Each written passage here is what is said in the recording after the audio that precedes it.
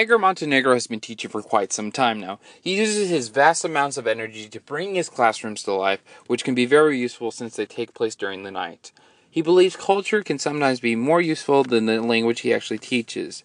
Dancing and music can commonly be found in the classroom from the different countries that he teaches his students about. Karate and acting are his personal choices of interest, which he does outside of the classroom. In karate, he's won 7 national championships, and in acting, he will debut in his first movie this November, called A Paper